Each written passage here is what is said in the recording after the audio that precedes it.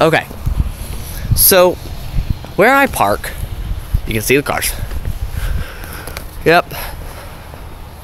You can barely see it, but oh well. Here's my truck. Yep, it's standing. Here it is. Here's all the other cars. There's 2 more cars right here. This Pontiac always parks so jacked. And may I remind you that these parking spaces are tiny enough as it is. You can barely fit cars in here. This one's barely in it, but here's a little contour. So that everybody can fit, this car's almost in grass. This car shifted over because I have to shift over a tiny bit so that there's enough room for a 5th car to fit right here. Well, because this Pontiac always parks, never fails, like that, a car can't fit here. If they do, they're going to be 2 inches from my door, or they're going to be 2 inches from her door. And I'm sick of it. How I park here is I pull up, because right here's the road, I pull in, I put it in neutral, and I roll back down the hill, straighten my wheel up so that I can fit perfectly, and then pull in. So that I'm perfectly in between the lines, not looking like a bad word. Hold on a minute. Because I'm ruining 2 parking spaces. Whoa, there's a glare.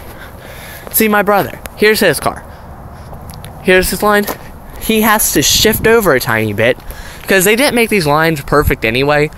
It's really supposed to be 4 parking spots, but they tried to cram 5 in here, and in reality, if you park properly, there's enough room. I have a medium-sized to small SUV. They have a sort of on the smaller medium-sized car, and they fit. This is a medium-sized sedan, and it fits. Now, whenever I park right here, I come in the grass. This is why this grass is dead right here. It's because everyone's tires go along it. So it makes room, because that woman always parks off center, so that she'll park, the car will be over farther, tire will end right here, another tire will end right here, their tire will end right here, just because she don't want to take 3 extra seconds to back up and make sure the stupid car is in the space. Ugh, I was gonna leave a note.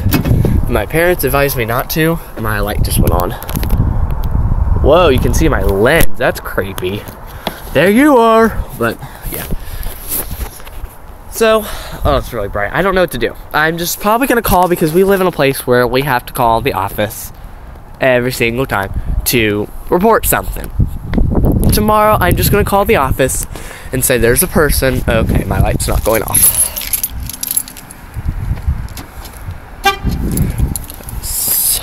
Who is that?